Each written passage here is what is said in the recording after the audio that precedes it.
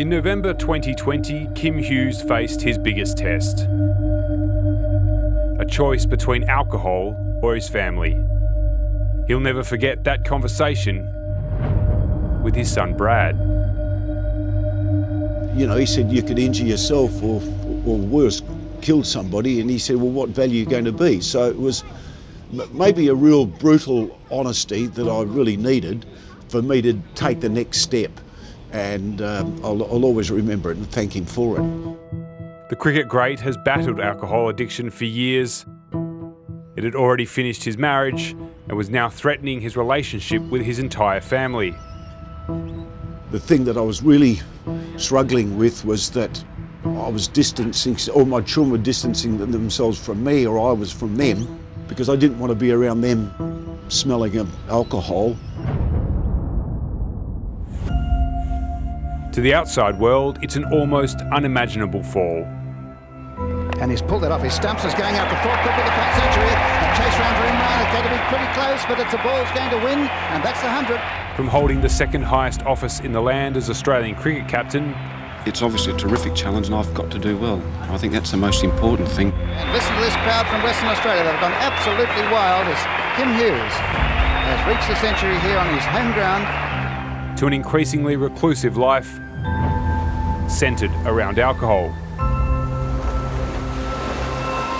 When he told me that he was drinking early morning, getting up and having wine and that in the mornings, I got Richard involved, and I went to Bradley and the family and just said, look, we've got to do something about this. I work in the mental health field. I felt I could offer something to him. I could see him being a headline, you know, unfortunately, you know, not a good headline. When COVID hit, speaking engagements that kept Hughes tethered to the community disappeared, and he retreated even more. We weren't seeing him too much then, but I was hearing, you know, through Wayne and a few others that he wasn't doing too well. You know, he's kind of at that point where something bad could happen. He's not in a good way, he needs help. The pair, along with another friend, Richard Manass, knew they had to act. Staging an intervention at a cafe, their message was tough but clear. I knew I needed to do something. Don't tell us, don't talk about it, but do something. Within 3 days, Hughes was in a rehabilitation clinic.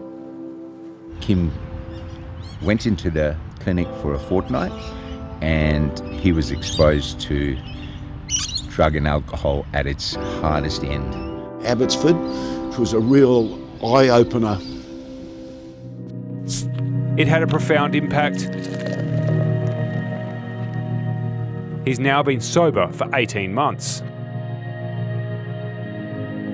We all went and saw him whilst he was in there, and he was able to describe what he witnessed. And I think that was a turning point for Kim. Were you an alcoholic? Is that how you would describe yourself? Yes, I was. And would have got a lot worse. Life is now radically different. He's reconnected with his children and grandchildren and is back on the speaking circuit, this time as an ambassador for mental health, talking about his own battle. Hughes believes none of this would have been possible without support. You can't do it by yourself. You know, you can't. Well, I don't think you can, because there's too many temptations to sort of think, well, I'll just go off track here. So you do need professional support. To family and friends, the change is remarkable. I mean, it's been incredible that he's gone from drinking as much as he was to basically going, you know, sober and being able to maintain it for this long. I think it's been, yeah, amazing. Hughes now keeps a weekly diary reflecting on his progress and lives by a new mantra: inch by inch, it's a cinch. Mate, I could have ended up bloody drunk in the streets. You know, and said, oh, there's a former Australian cricket captain, have a look at him now. I'll never go back to what I was like before.